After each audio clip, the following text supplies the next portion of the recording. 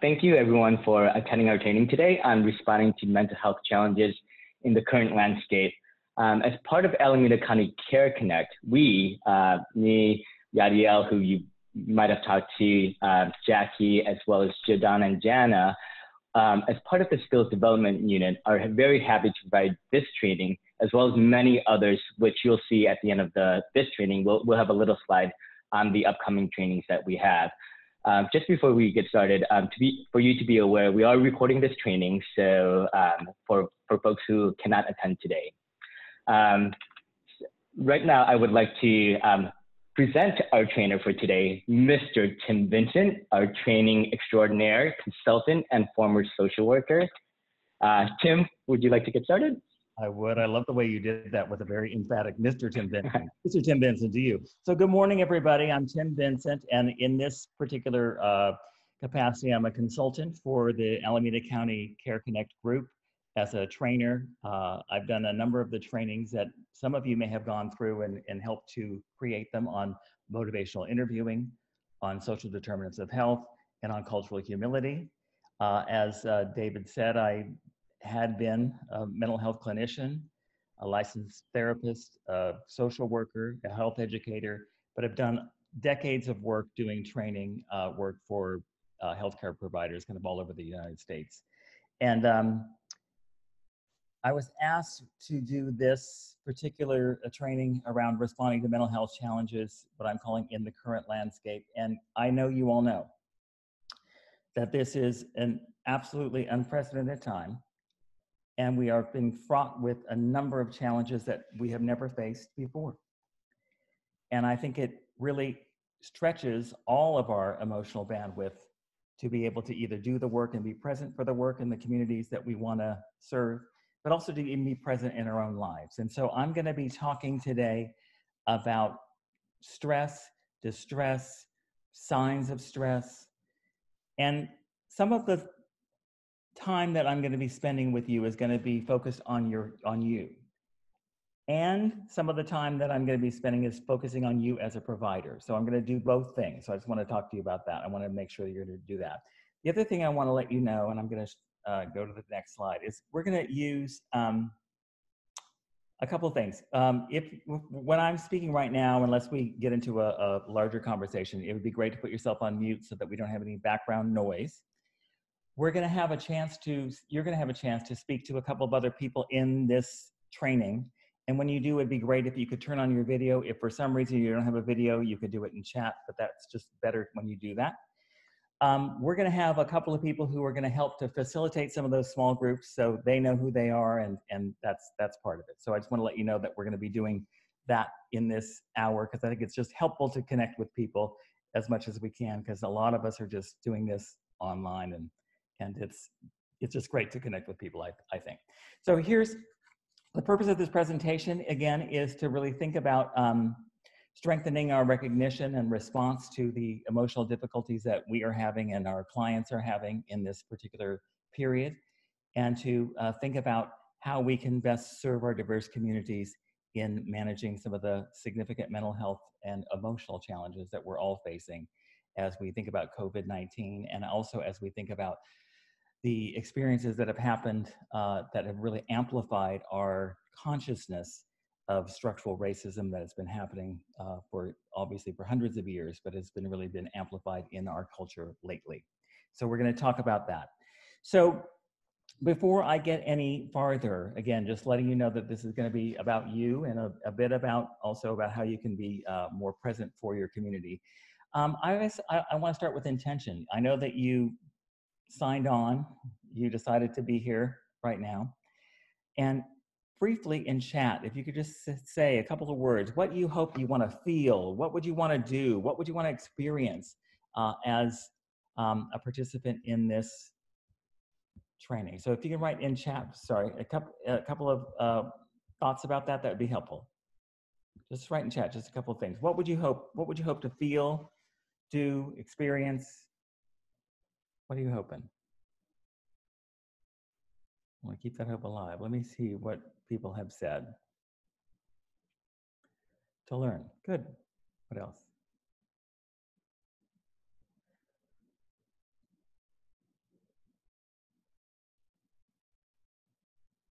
What other things?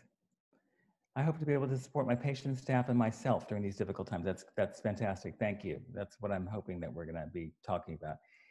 Any other thoughts, hopes? To be able to support myself and others. Fantastic. Thank you, Sanjita.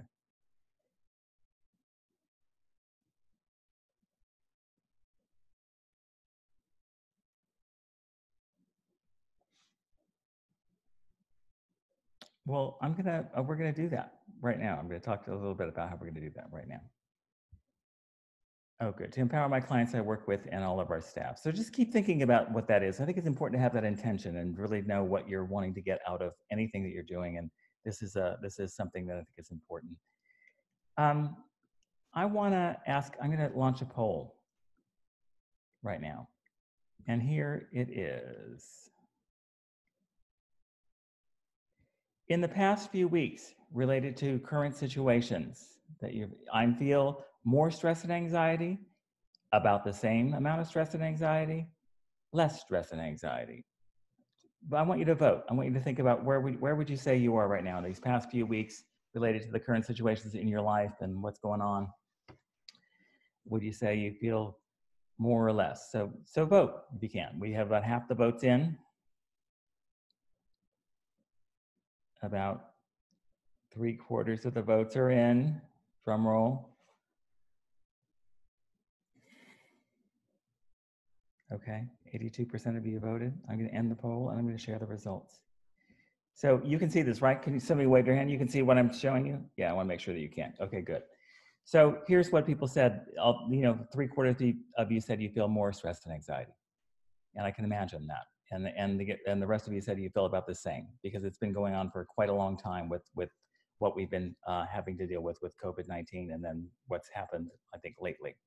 So it's an important time to kind of really look at that and to think about what we can do. I want to start with this, though, because we talk about mental health challenges. And this comes from, there's something called BEAM, the Black Emotional and Mental Health Collective. And I think it's a good website for you to go to think about ways to support community. But here, the founder is being quoted by said, when we're thinking about mental health challenges, we have to acknowledge the historical causes of mental health challenges, which is the legacy of racism, sexism, homophobia, transphobia, ableism, economic stressors, and systemic failures that contribute to our mental health struggles. I think that what happens when we're in a time like this is that we end up having a way of really kind of making it about the individual, making it about ourselves, making it about like, why am I not able to move through this particular difficult time? But we have to recognize that there has been a legacy, there's been a foundation, there's been a way in which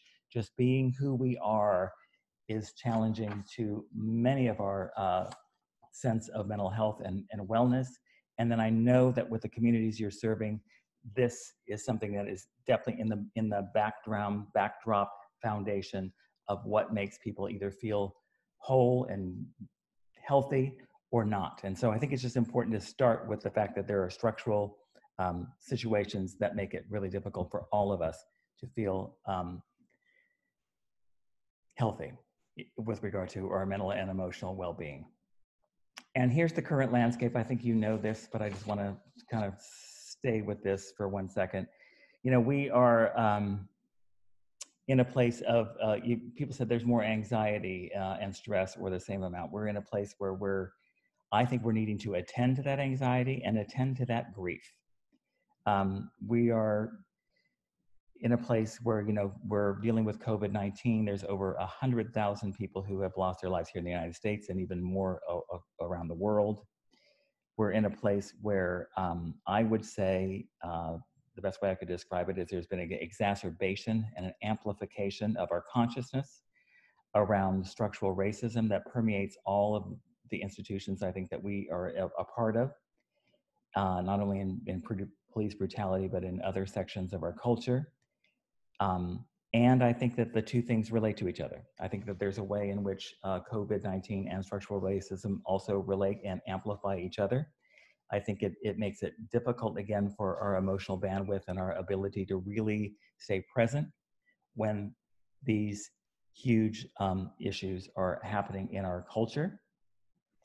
And I know that you are wanting to, I heard this already from what you said, you want to be supportive of the communities. You want to help to build a healthier situation for the people that you are speaking with. And I know that they and we are dealing with some of the challenges around both of these significant issues. And so some challenges that I think that you may be dealing with regarding COVID-19 with yourself, but also with the clients, especially when we're talking about people who have already had some limitations with regard to access, are things like the ability to social distance, that people be profiled while they're wearing face masks, that there's already stigma around like who gets it, who doesn't get it, and there's even more stigma when you talk about that. There's access to medical care and testing and the mistrust that already happens. I think you already know that from the disparity data that, you know, more, I would say, Black and brown communities and people of color communities are dying from COVID, even if they have less numbers in terms of infections, but the mortality rate is higher and even the infection rates are higher. And it leads to poorer outcomes by virtue of how living situations that people live in, the segregated ways or the ways in which we've been able to access our living situations. Have made it a real challenge for COVID-19. And again, I think that's not only for the people who you're working with, but also even for us who are on this call. And I want to start by talking about locating that stress or that distress in your life, because I believe that what can happen in situations like this is it can just feel overwhelming. It feel like, okay, there's another blob, there's another piece of stress. But I think for you, and I'm going to focus on you all right now, I think it's important to kind of locate, like, where does that stress live? Where are your stressors right now? You said that there's more stress and anxiety. Where is that located? I'm going to have you speak to a couple of other people about this in a moment, but let me set this up by saying that your stress may be in a particular location or many of these locations. It may be about job. It may be about your home life and having to live with people and dealing with people every day that you didn't have to deal with usually when you went to work. It could be about financial. It could be about, I'm going to use this one, it could be about your primary relationship and realizing that you're seeing the person that you didn't see every day, every evening, every night, all the time. And that causes stress in the primary relationship. It could be about caregiving. It could be about your future planning. It could be about your lack or your inaccess to social connection. It could be about your own health concerns. So looking at this list, I want you to think about it right now. I want you to think about, where does your stress, or where are the stressors in your life? I want you to actually note this. I want you to think, as you're going to speak to another person about this. The other part that I want to set up is certain things are difficult to control. It may be, I'm just going to use the example. It may be that in my job, I can't control that because we've had to reduce hours. I'm not going to be able, that causes stress, but I'm not going to be able to change that. However, in the stress that's related to my primary relationship, I might be able to change that because I may be able to think about speaking to that person and finding out a better way for us to live together, knowing that we're going to be living in such close quarters. So I want you to think about that. So here's the question I'm going to ask you. What are some of the current stressors in your life? Where are they occurring? And then the part that I think is really important is, where do you feel most confident or motivated to work in decreasing stress? So I might say, again, it may be in my health regime. I might feel like, you know what, I can do that. I can help to reduce that stress. Thank you. Thank you for all of that. I'm going to move forward right now, and I'm going to talk a bit about feelings, because I think that they're coming up, and we have a lot of them. And so I think that I'm just going to say some general things that I think are important for you all, but maybe important to even communicate to the communities and clients you're dealing with. I think there's a way that we name feelings, and then we're being a feeling. I think that there's, you know, I have sadness. I'm feeling overwhelmed. I'm feeling sad. I'm feeling all of these things. Sometimes the words that we use, though, kind of take it so that we take it completely on. I am sad. I am overwhelmed. I am this thing. And so I think it's important to get out of the identity of the feeling and recognize that it's a feeling you're having. It's not something that's going to continue with you for, you know, your entire being. And then I think that, you know, we talked about control, but I think it's important about thinking about controlling feelings versus controlling behavior. I think that what happens is sometimes I don't think I can control the feeling. I don't know if I can control the sadness. I'm feeling sad, I have to let it happen. But I might be able to change the behavior that's related to the sadness or related to the anger. If I'm angry, I have to be able to, I think in many ways, be okay with that or know that that's really happening. But if I'm lashing out at people, if I'm distancing myself from people, if I'm doing something that's not going to be helpful for me in the long run, it's really, that is what the thing that I might want to be looking at changing, not changing the feeling, because the feeling is valid. I think it's important. It gives you information about what's going on with you. And it's not something, I think that many of us, again, I put that slide up earlier about race and gender and sexual orientation. Many of us have been invalidated, like our feelings are invalid, or have been told regularly that we're too much, our feelings are invalid, you're too angry, all of that kind of stuff. And I think that that just perpetrates, I think, our own mental distress. And so I think making and are allowing us to recognize that the feelings are valid, they're coming from someplace. And I think there's also fear sometimes about having those feelings because they're so intense that I think that many times we want to squash them or feel like, okay, well, I'm not that angry, but it's important, I think, to really recognize that that is really what's happening with you. Because I don't know about all of you, but I think the more that I squash those things, I think the worse off I am in terms of how I feel about, communicating and dealing with the things that are in front of me. And so I also want to just say, just up front, that, when I'm talking about some of the significant things that are happening right now, I think that underlying all of that is a lot of grief. And I think underlying a lot of that is a lot of anxiety. And grief and anxiety have a way of showing up in lots of different ways. It can show up through anger. It can show up through overworking. It can show up through not working very much. It can show up through sleeplessness. It can show up through changing the way I'm eating. It can be irritability. I could be using alcohol or substances differently than I was using them before. It could be sadness. And when I say emotionally labile, what I mean by that is I'm very emotional. I'm like crying at things that don't usually make me cry, just things that you're much more, the range of your emotions is being stretched or more histrionic or more dramatic maybe. A lack of attention, being antagonistic. I think the last one, I think is really important for me. I think that sometimes we end up out of the grief and anxiety, I distance myself, which is not really helpful for me. But I think that what I do sometimes, because I'm feeling so overwhelmed maybe by all of those feelings, is then maybe I'm not reaching out to people, or I'm distancing myself from people that I don't feel like may be safe anymore for me. So I think that there's a number of ways in which that happens. I also just talked about feelings versus behavior. So some of these are feelings, anger and sadness, but some of the other things are the behaviors that might be related to those things. My outburst, my use of alcohol, my antagonistic remarks, so I think it's important to kind of separate those and think about what are the things that you can, again, begin to think about how are they connected. And so I'm going to talk a little bit about again, for the group that I got some of this from, what they're talking about, which is self-de-escalation. How can I look at the feelings that I'm having and self-de-escalate? So I'm going to talk a little bit about this, and I'm going to have you think about this as you're talking about changing some of the stress patterns. And this is, again, from the Black Emotional and Mental Health group called BEAM. And it's the acronym is PAUSE. And so I want you to think about this. This is an example of anger, but it could be an example of something else that you're dealing with, your stress that you're dealing with. And so here's how it goes, and with the self-de-escalation. It could be that you want to pay attention to your body, your thoughts, your feelings. What's happening to you when you're getting angry or you're overwhelmed? What are you doing? So think about that. What are you doing? I want you to think about all of these different things. Assess what's activating. What are the feelings that are being activated when this happens? Am I feeling misunderstood? Again, if I'm using the anger thing, am I upset because somebody said something? Or did something else happen that created that? Understanding the roots of the feeling. What are the values that are being challenged that I feel this overwhelm or I feel this anger? Am I wanting to resolve that or maintain power and control over something?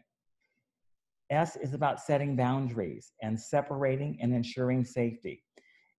And I love this line: if you're not able to show up with dignity and respect, step away. So I think that that's just helpful for me to hear, because there's many times, I have to tell you, I'm going to use myself. There's many times when I feel like, and I'm going to think more of a partner situation, I can't show up with dignity and respect after what, again, my partner's a man, what he said to me. I just can't do that. So stepping away and setting boundaries and working with a problem when I'm less frustrated is a helpful thing to continue to think about. The other one that I appreciate this too is E, is empathize with those involved. It's like, so again, everybody deserves respect. What could the other person be, how can they be experiencing me? Because I may not be being experienced the way I want to be experienced. How does my action impact others? What are other people trying to express? How can we create understanding? So again, when we're thinking of, it could be anger, it could be overwhelm, it could be sadness, to think about these things. P, pay attention, assess, understand, set boundaries, empathize with those involved. I'm going to have you do one other short breakout where you're going to be talking about these particular ways in which you can manage some of the distress.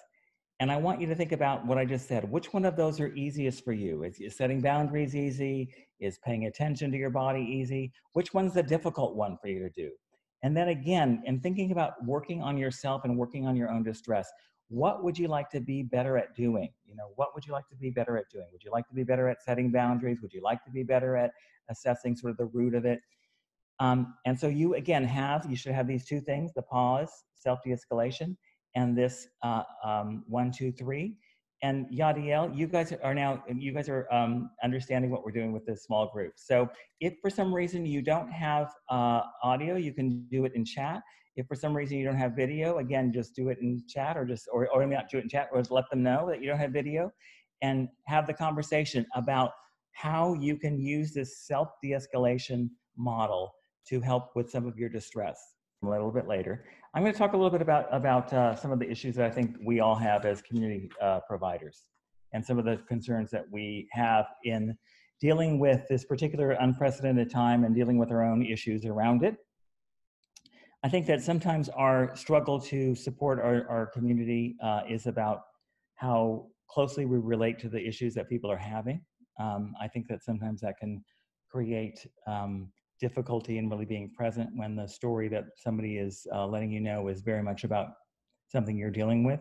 I think, again, as we were saying in that model, I think sometimes it's difficult to set boundaries and really just say no. I don't know about some of you, but I feel like I'm even busier now than I was.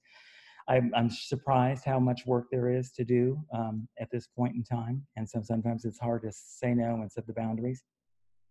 There's something that, again, the person who is the head of Beam calls it martyr nurturing, which is really about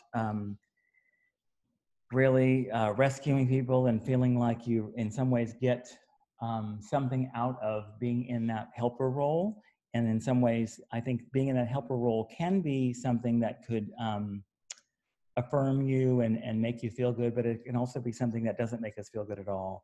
And again, it's a larger conversation, but I think that regarding gender, and I'm thinking of women of color, but I think that for other people this is true. I think that there's a way in which people are valued for that. Like, you're giving till it hurts. That's the way you're supposed to be. You give so much to your family. That's how you are. That's how you show your worth in some ways. And I don't think that really affirms people's value. I think in some ways it makes it difficult for them, I think, to be whole and to be healthy. I think there's just something about us saying that we aren't doing enough. I think that there's a feeling, because there's so much to do, that we aren't doing everything we can do. And I just want to say to all of you is you are doing enough. That every phone call you make, the hours you take, even sitting here with this group of people thinking about yourself, you're doing something that will, I think, involve and help the community, because you'll be more available to do that. Not prioritizing self-care. I know that there's been some modules on that, but that's something that I think we do as community providers. And then really relying on being a helper as a way to cope. I think I was just saying that, but I think that you can relate to some of that. I'm not gonna launch the poll because I want to make sure that I'm talking about this. You know, one of the other things that I know that you're doing is you're working with people from a lot of different cultures. And when you're thinking about things like how do people get counseled? I think that one of the things that is difficult sometimes is some of the systems that we set up don't feel like they are in keeping with how people really want to access their support for counsel. So there may be people who are not psychologists or therapists or social workers that people feel like they can really go to actually get that support and that counsel. I think it's important to ask people who those trusted sources are. I think it's important to think about the coping skills that people have and recognize that, you know, again, that my coping skills may be very different than someone else's, and what really kind of works for somebody is very different than what works for me. I think how people express themselves, and sometimes we say, you know, talk about your feelings or say your feelings, but the way that you might say them or the way that I might say them are very different. And what is actually acceptable and socially acceptable for people is something that you want to be talking about. And what are the socially acceptable ways that people get their needs met? Again, I might be talking from a male perspective or cisgender perspective that may not be the same as the people that I'm being working with. So I think it's really important to really kind of get from people where their strengths lie around coping, around emotional expression, around the socially acceptable ways in which they can get their needs met at a time like this. I think it's just really an important thing to do.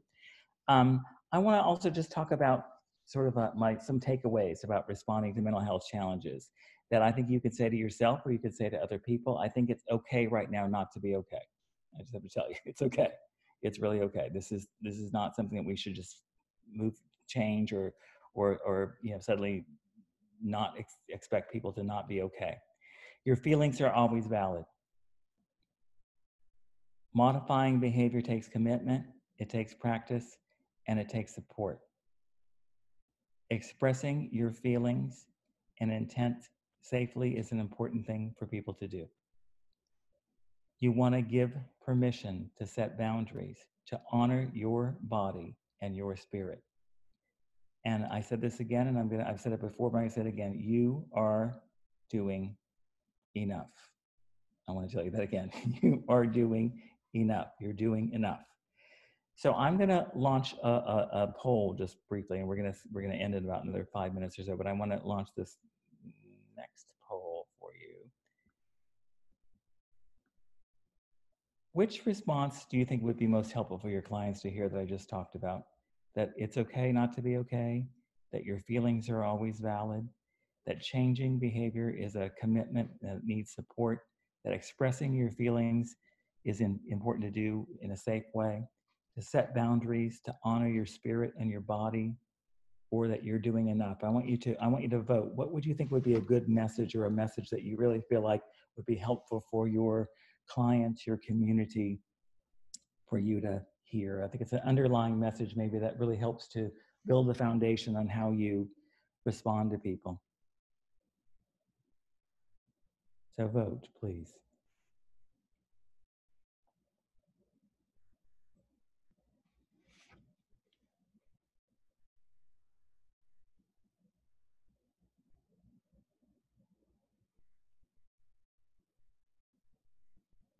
Okay, I'm going to share the results. So it's interesting because it seems like the first two were the ones that people felt the most drawn towards, that, you know, it's okay not to be okay, you know, and that your feelings are valid. They're always valid, you know, that people don't need to take them away from you. So I think things like that, I think, can go a long way. I really do, can go a long way to help. I think that we're not going to be able to take away some of the significant challenges that people are facing, but really letting people know that it's okay to be struggling in this moment, and that their feelings that they're having, whether or not they are sadness or depression or anxiety, are really valid, and that there's reasons for them. And to, again, maybe even using that de-escalation model as a way to kind of examine those can be a helpful thing. I'm going to also, you did that. I love this too. So I just want to tell you, I found these prompts, and this is also from Beam. So they have a lot of really good things to use. So I want to kind of move towards the close of this by doing something about you all and what you're willing to commit to.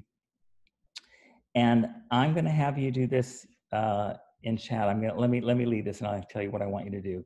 So hearing everything that we just talked about, thinking about, maybe making some changes to the stress that you're feeling in a particular area, thinking about a overwhelming feeling like anger or sadness, and using a pause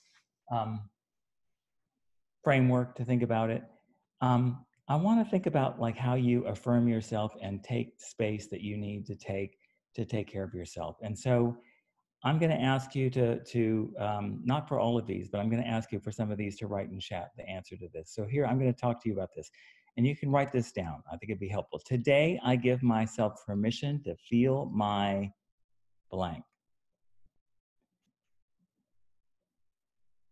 I want you to write that in chat. I want somebody to write the answers to that in chat. Today, I give myself permission to feel my.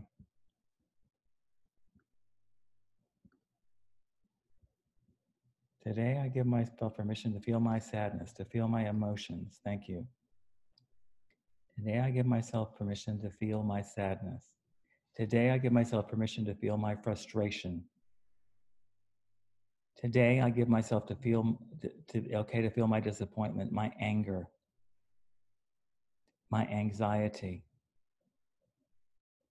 Thank you. My hurt, my frustration, my pain, my struggles, all my mixed emotions. Today, I give myself permission not to engage with people who are closed-minded or those who are seeking to understand or value others' opinions or feelings. My feelings. It's powerful to hear you all say this to me, or to say this in chat.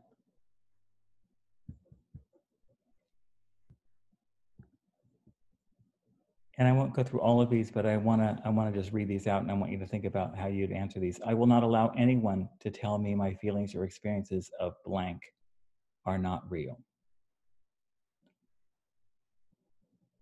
I will give myself permission to grieve by blank.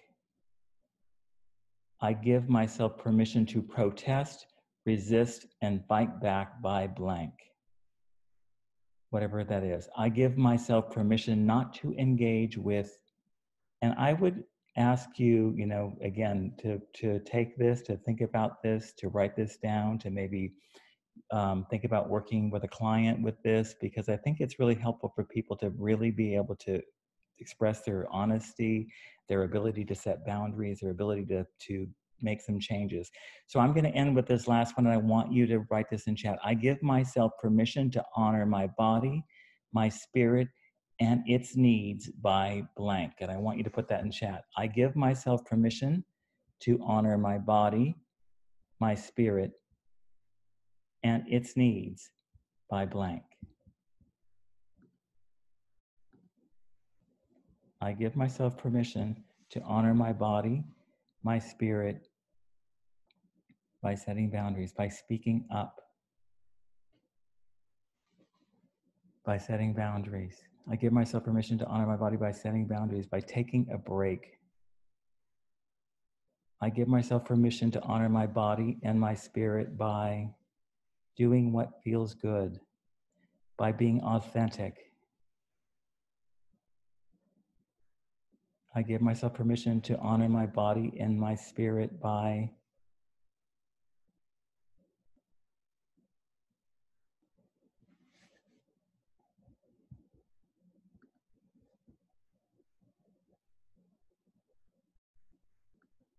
lastly, I want to talk about supporting each other. What happens sometimes is we say to calm down, don't be so sensitive. You hear those, I'm sure, to yourselves a lot of times. Here's other ways. It's frustrating and it's difficult. I hear you. How can I help you? What else do you need that we can address in this moment? I understand how you can feel that way.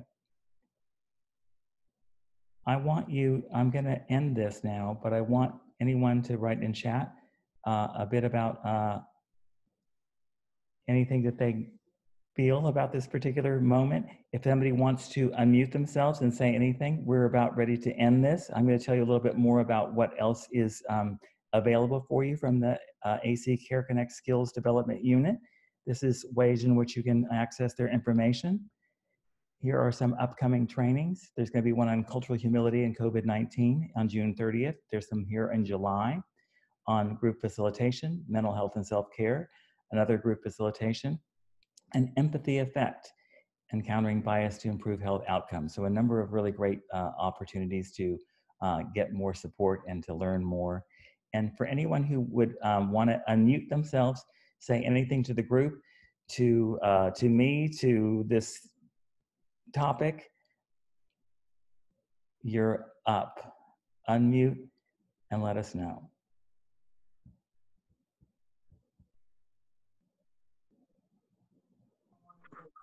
I'm glad that, hold on. Sorry, everybody. It's okay. I'm glad that I got to talk to other people going through the same situation. Mm-hmm. And I'm not the only one. Mm-hmm. And I felt supported, even though we didn't solve any problems, but I still felt that it was a very supportive environment. Great. Thank you. I'm glad to hear that. Sometimes it's hard because the support is needed to solve the problem. So thank you for that. Anyone else who wants to say anything about this experience before we end? It's welcomed.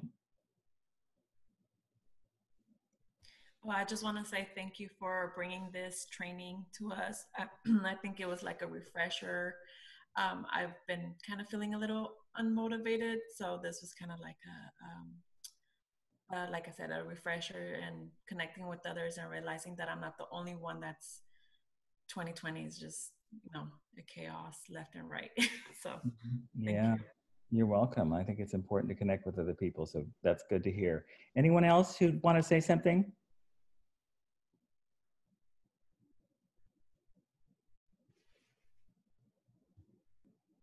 I really enjoyed having this particular Zoom. It seemed like everything worked really, really well. And I've been on a bunch of them lately, and this, you all have it put together really well. And I enjoyed the framework of how you use some of the language. It was kind of presented differently. So that was good for me. Thank you. I'm glad to hear that. And I'm glad the production worked too, because that can make things hard to do. So thank you. It's good to hear all of your comment. Anyone else? Maybe a couple more comments, and then we'll end. Anything else?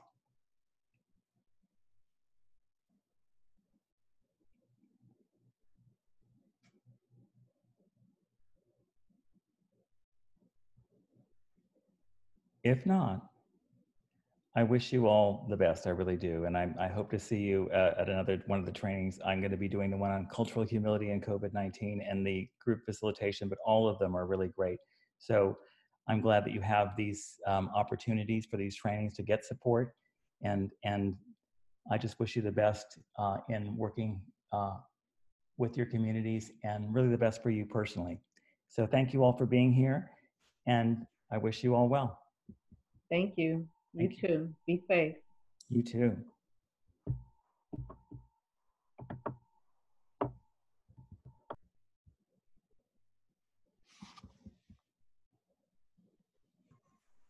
Thanks, Tim. Awesome job. Great. Thank you so much, Tim. Oh, you're welcome. You're welcome. Yeah. Okay, I'm gonna close out the room. Goodbye, everyone. Have a great rest of your week. Bye.